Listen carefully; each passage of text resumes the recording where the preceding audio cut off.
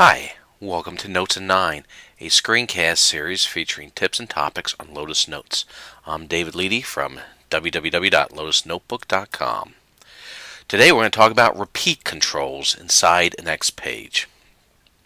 What are repeat controls? They're an alternative to a view control, but they're actually much more than that.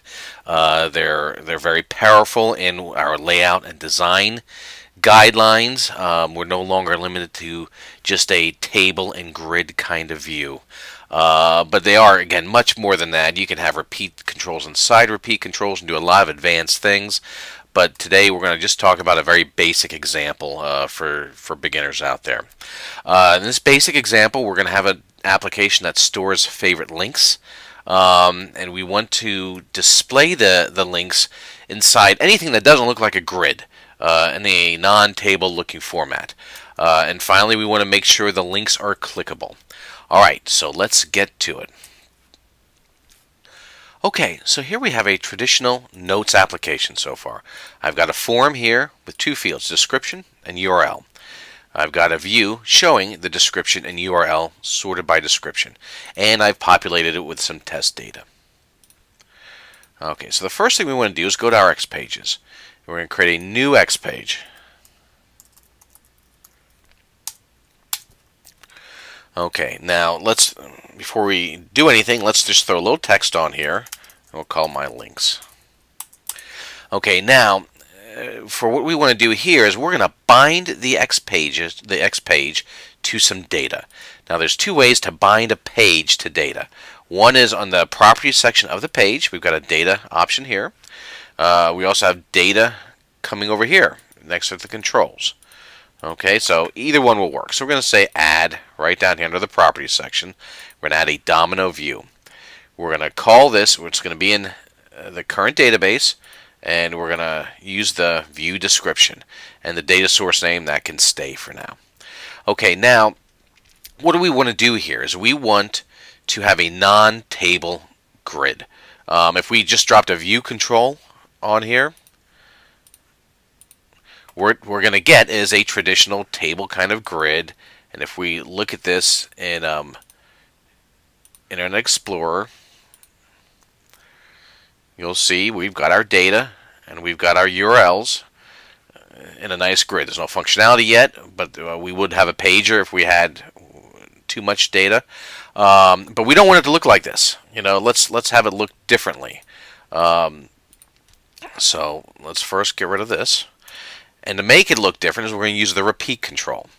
So let's drag the repeat control onto the form. And what the repeat control is going to do is it's bound to our data source, which is view 1. So it's going to access every document that's in that view.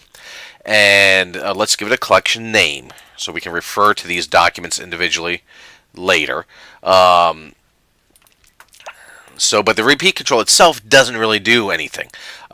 We need to put fields and containers in here.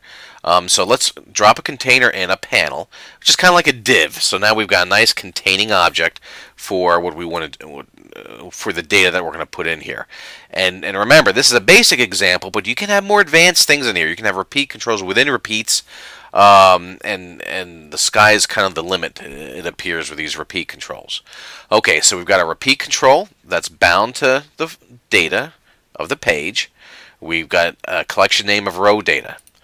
Let's drag a control on. We're going to use a computed field, and that's going to contain the description of our URL. That's the description field in the form. So for the computed field, we can go to value, and we can use simple data binding and say description. Now that's going to display this data. If we look at it in the web browser, it displays the data. Doesn't look nice, but we'll get to that. The next thing we want to add now is the link control. And we're going to drag that right underneath the computed field. Now the link control doesn't really have a simple data binding option. We want this URL to reflect the URL field in the underlying document. So the way we're going to do that is by computing it. One of the great things about XPages is all these diamonds are available and we can compute just about anything in the world. So we're going to compute this value. Now previously we named it row data. So we're going to use server-side JavaScript. And we'll start with row data. Okay, now what is row data? It's it's almost like a notes view entry or a notes document, but it's really not either. I think it's called an XSP document, but I'm not 100% sure about that. But what we need to do here is we're going to do a row data, and we're going to use the method getDocument. So this will give us the back-end notes document. So now we're getting back into our notes document object model, which all the Lotus script developers know and love. And we're going to get the value of the URL field. And there's another method here, get item value string. There's a bunch of get item value methods, and Notes still does have multi-value fields and all that good stuff. So this will just bring it back as a simple string, and the field name is going to be URL. So we're going to click OK here, and now let's look at this. See where we're at.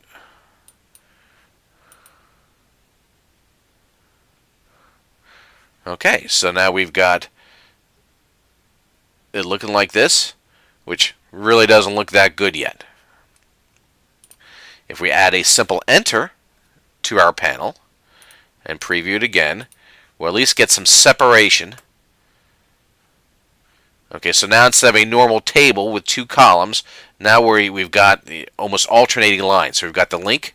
Here's the Domino Designer website. Here's Chris Tui's website, El Guji. So all these links are working as we would expect.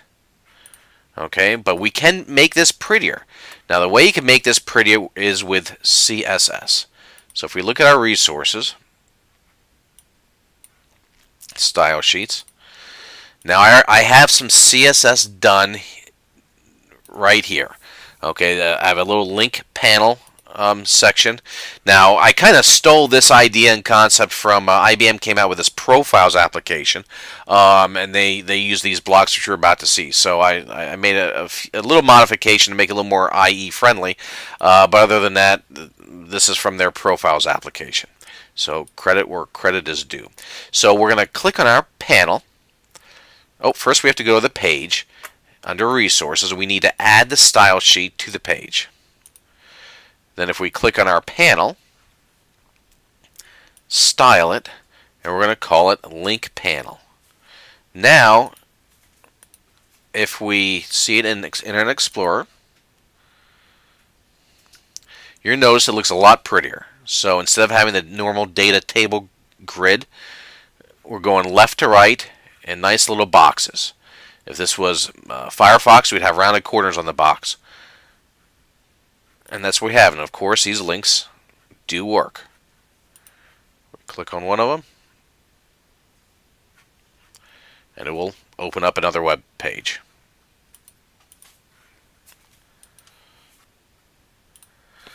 Okay, so to sum everything up, what we've seen is we had a small taste of server-side JavaScript on our link control when we looked up the actual URL from the document.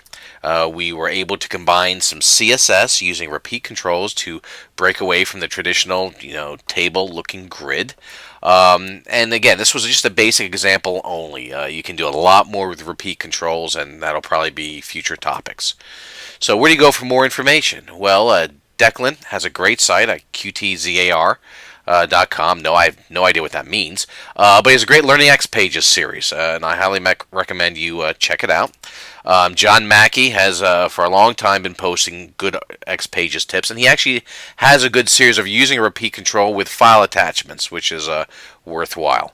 The Domino Designer Wiki has a lot of good information, and of course, planetlotus.org is a good place to go for the latest news and tips, and I recommend using the search button to search on XPages. Okay, if you want to talk to me, here's my contact information. Again, I'm from lotusnotebook.com, and I thank you for your time.